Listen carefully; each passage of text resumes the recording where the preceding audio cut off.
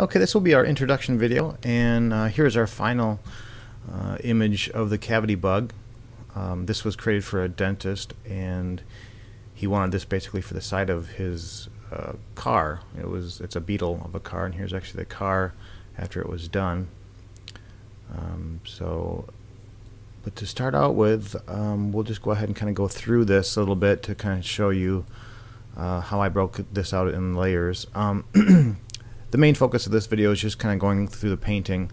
I do have this as a vector file as far as the illustration goes. Here's Illustrator, and the only thing that I really did in Illustrator was just the text part of it. So, and you can see that I've got just some slight gradients for the text with the kind of the back black stroke around it. So that is our Illustrator file. Now this had to be a pretty big graphic because it was used for the car here, so I want to make sure I designed it at a reasonable size.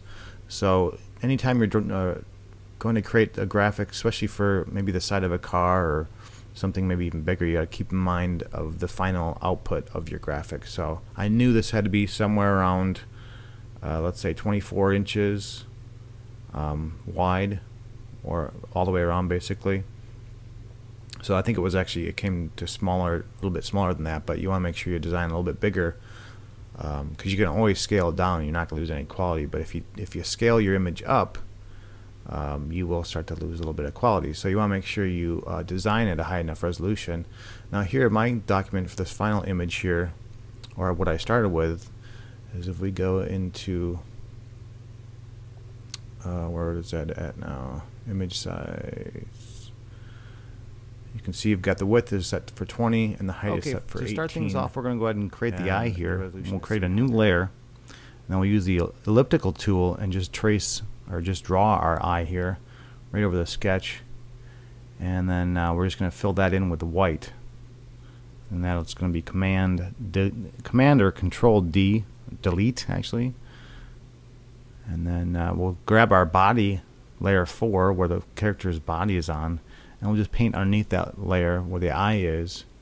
And what's nice, and that's one of the things that's nice about using layers, is especially for when I'm creating eyes here, is you can just put the layer of the eye on top of the underneath layer, which is the skin tones, and you can shade and not have to worry about affecting your eyeball here. So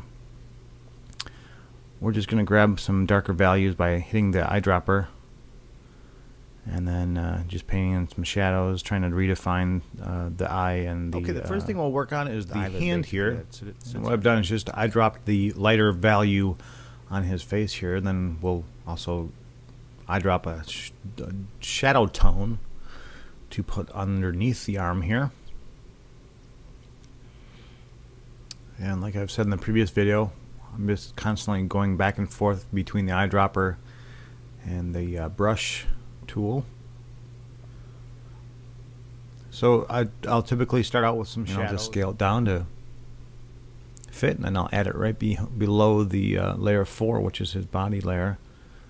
So the finger goes behind the hand, and then I'll just merge them together by hitting Command E or Control E to blend those two together as far as the transform goes, so they fit.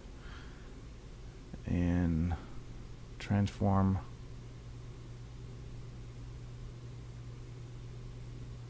and flip horizontal. And I gotta make sure I rotate those as well.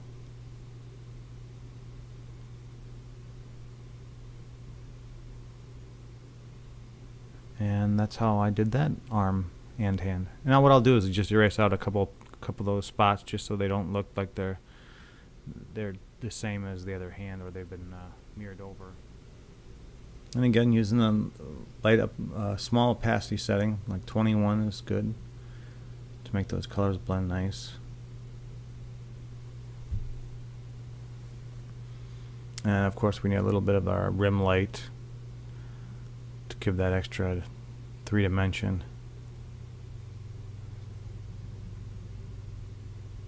Here I'm trying to paint in reflections as well.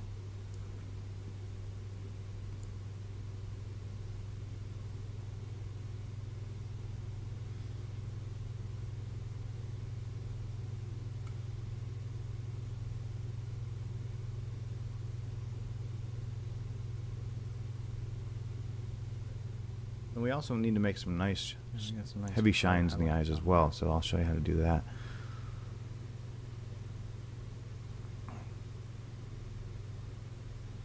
Here I went to the filter in the blur filter so I could have those blend without having to paint. Sometimes I'll do that too if I just want to make a nice blend without having to paint it. I'll just blur it out with the filter. And I'll paint some highlights back in just to give that eye a little more edge, and here we're going to blur it again.